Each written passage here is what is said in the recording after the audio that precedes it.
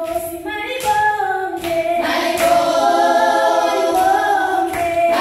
there. Welcome to our next session on our study in the book of John, chapter 3. We're going to start in verse 9 today, and we're going to go down to the end of 15. Jesus is speaking here to Nicodemus, who came to him and wanted to know more about the kingdom of heaven. And there's some powerful things in these 4 verses here. So I'm looking forward to sharing them with you. I hope it's a blessing for you.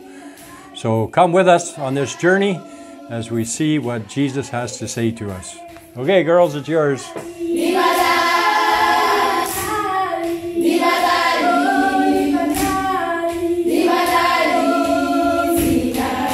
Welcome once again to our Bible study in the book of John. Today we're in chapter 3, starting at verse 9. If you haven't seen any of these sessions so far, you can catch them on our website listed below, or on our YouTube channel. Also, I have a series there that I call Body, Soul, and Spirit, and you can get those in both places as well.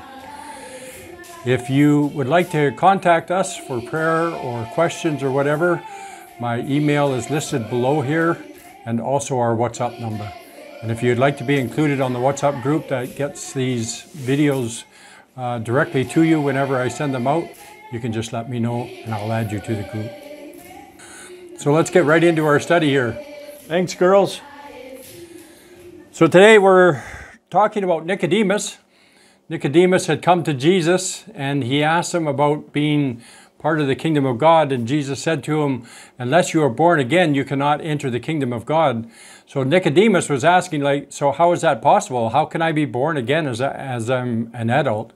And of course, then Jesus went on to explain that we needed to be born of water and spirit, the water being the flesh, our first birth, and then by the Spirit, which is our second birth.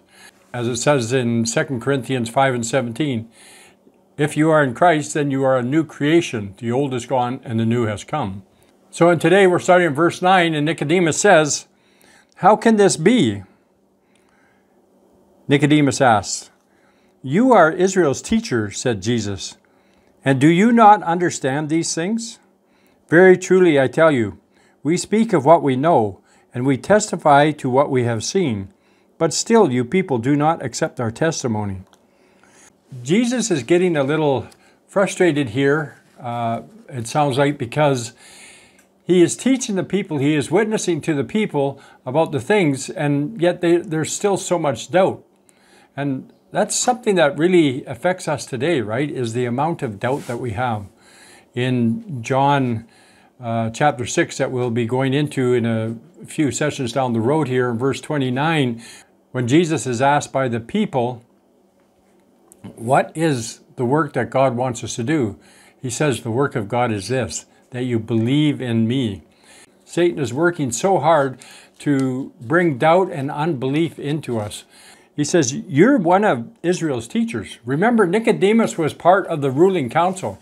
He wasn't even supposed to be going to talk to Jesus. He was part of the ruling council.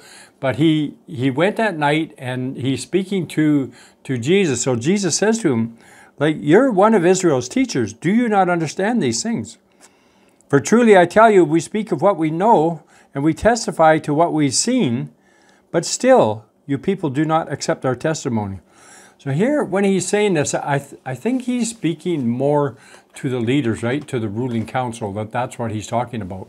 Of course, we have the advantage of knowing the whole story and that they never did accept Jesus as Messiah. They never did accept his teaching, that they hardened their heart against Jesus being Messiah. It's amazing because for many years, people have been looking for Messiah to come. In fact, even today, those who do not accept Jesus as Messiah, who are part of the Judaism, they still are looking for the Messiah to come. They're still looking every day for this Messiah to come that hasn't come, that they thought hadn't come. But of course, we know that Jesus is a fulfillment of all the prophecies. We know that Jesus is the Messiah. He is the Savior of the world, the one that came and died on the cross for us, rose again and is alive, interceding for us, sitting on the right hand of the Father in heaven. And that's an amazing thing, right? So he goes on in verse 12 here and he says, I have spoken to you of earthly things, and you do not believe. How then will you believe if I speak of heavenly things?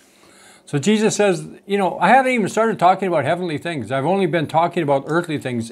I'm only testifying, telling you things of this earth. What happens when I start speaking about heaven? Then you guys are never going to believe me. You're not going to understand me. Verse 13, he says, no one has ever gone to heaven except the one who came from heaven, the Son of Man. So is this confusing to you? Is this a confusing verse to you? No one has gone to heaven except the one who came from heaven, the Son of Man. So the thing we have to understand here is there's a difference between the Old Covenant and the New Covenant. And there's also a difference between the Old Testament and the New Testament. The Old Covenant never actually started till Mount Sinai. So all through Genesis and Exodus, that was part of a time before the covenant was ever created.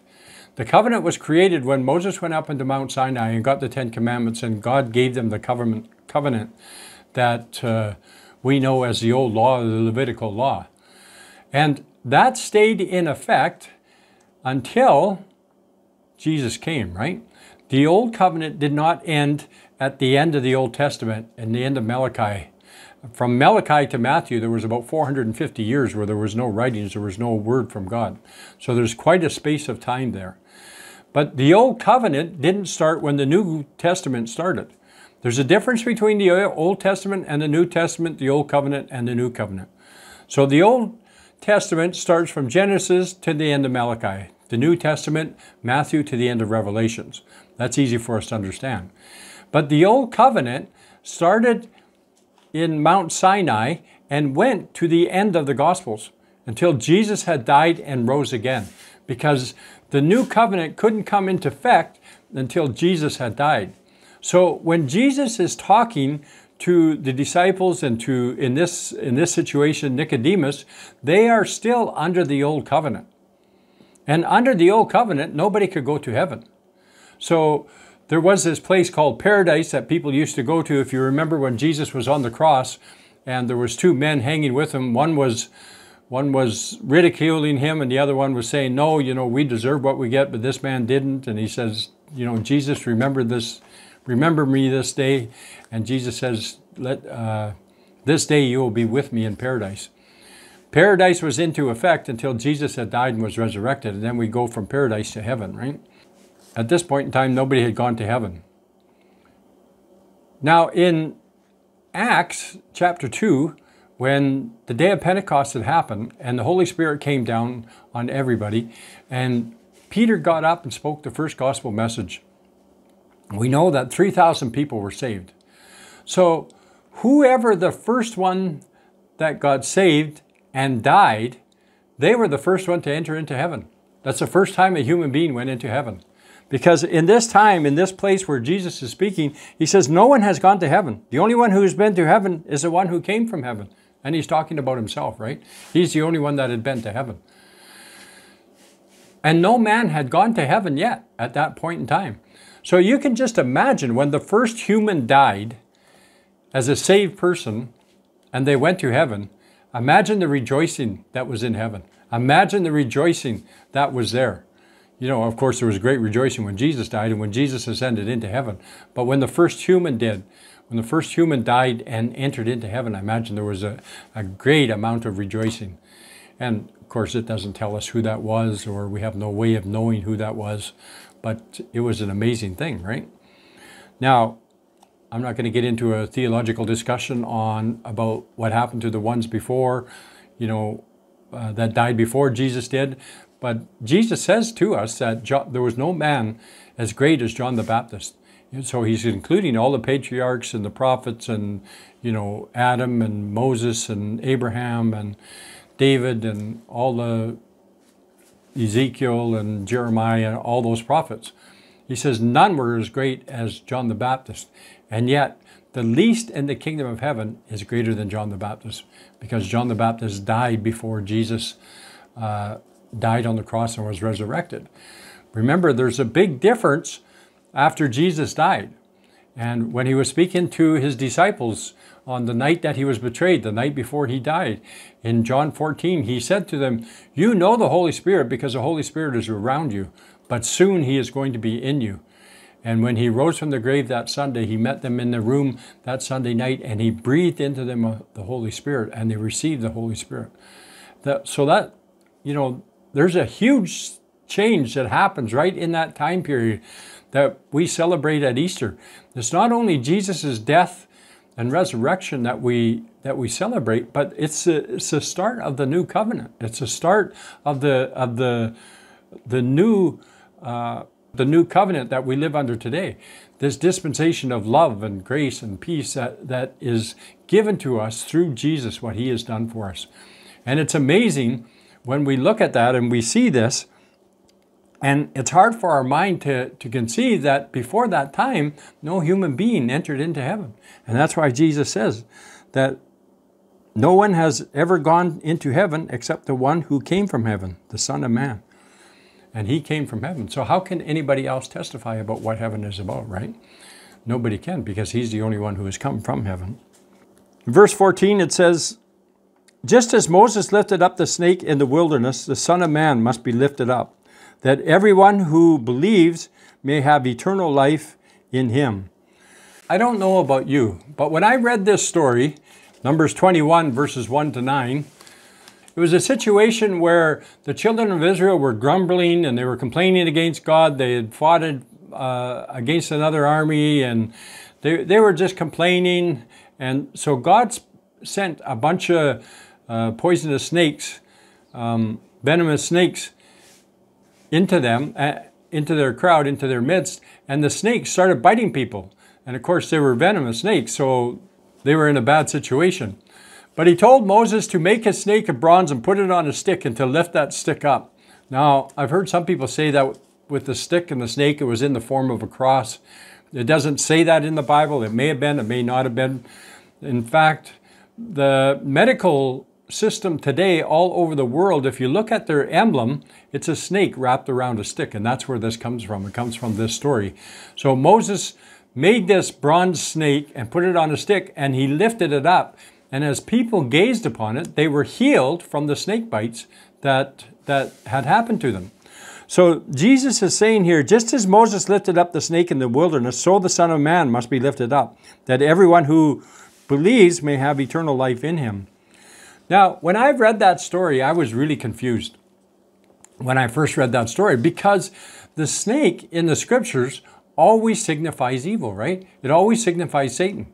So I was confused, like, okay, God sends snakes, they bite the people, but then he wraps a snake around a stick and then lifts it up, and if people would gaze upon that stick, they would be healed. Now, we know from this scripture that this was a foreshadowing of Christ.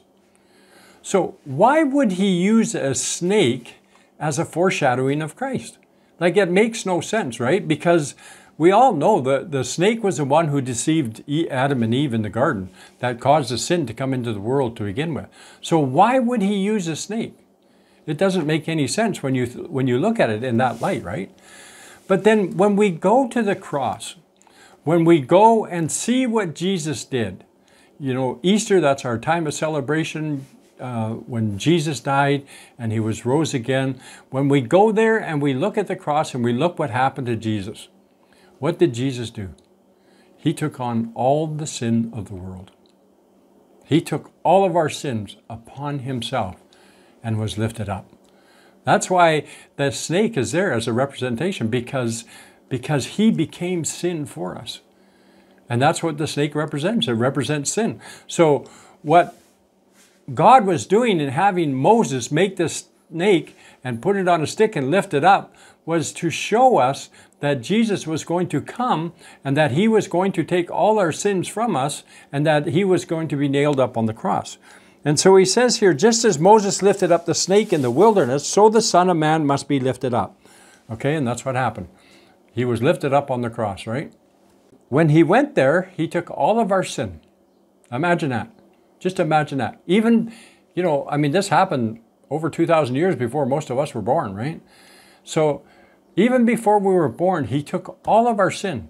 not only our sin from the time we were born up to today, all of our sin that we're going to commit while we're on this earth, he took upon himself, and he paid the price on the cross for that. So in verse 15 it says, that everyone who believes may have eternal life in him.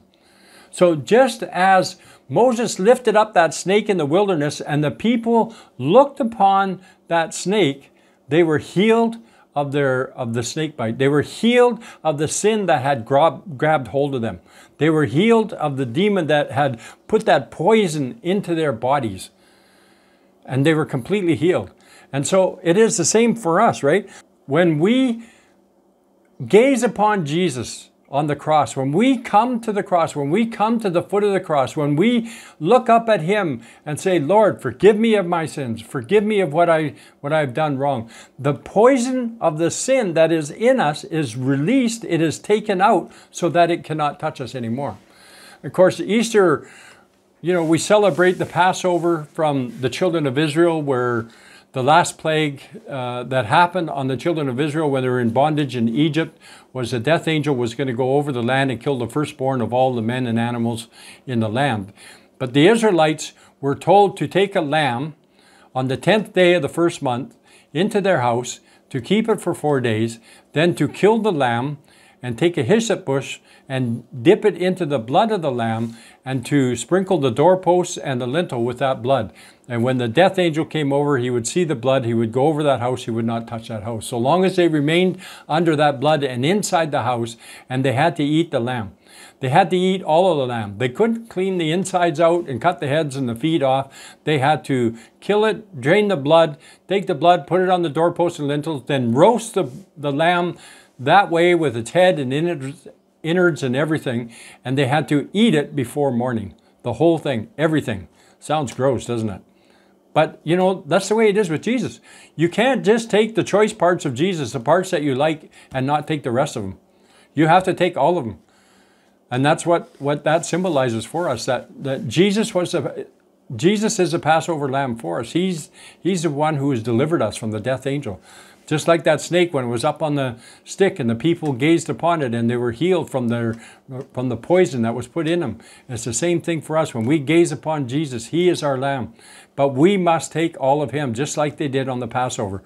When they had the Passover, they had to eat the whole lamb. The head, the feet, the insides, everything, and nothing was to be left till morning. And so it's the same thing for us. We have to take Jesus in. We have to take all of him into our life. And when we do that, when we're willing to do that, when we're willing to gaze upon him on that cross, when we're willing to see what he has done for us and we accept the payment he's done for us, then we have eternal life. In him and through him, eternal life has come to us. What an amazing thing, right? What an amazing thing to experience that eternal life. I have already started my eternal life. I don't know about you, but for those of us who have accepted Jesus into our life, our eternal life started on the day that we accepted Jesus. Now, one day this body is going to die, but that new creation that is in me is going to live forever. It's going to continue. It's going to continue on. I'm not going to have the use of this body anymore, but I'm not going to cease to exist. The moment I step out of this body, I will be face to face with the Lord. And that's going to be an amazing day, right? So for each of us, this is the thing that Jesus has done. He has taken the bitterness and the poison out of us that sin has injected into us. And he's released that poison from us so that we can have eternal life. An amazing thing. Thank you for joining me today, and I hope you enjoy this session. Let us pray. Father, we just thank you for Jesus. We thank you for his goodness, for his love. Father, we thank you that he became sin for us and was lifted up on the tree, that he became the tree of life, that we could partake of that fruit and have eternal life. For that we are truly thankful. Father, for those who are looking for something in their life, something that is missing, Father, we just pray that Holy Spirit, you would just hover over them and show them how much Jesus loves them, how much the Father loves them, and how much we love them. We thank you for the opportunity we have to make these videos, Lord. It is such a blessing. And we just pray that they go out and that they are effective for each one that watches them. In Jesus' mighty name, amen. Thanks for joining me. We'll catch you on the next session. Okay, girls, take us home.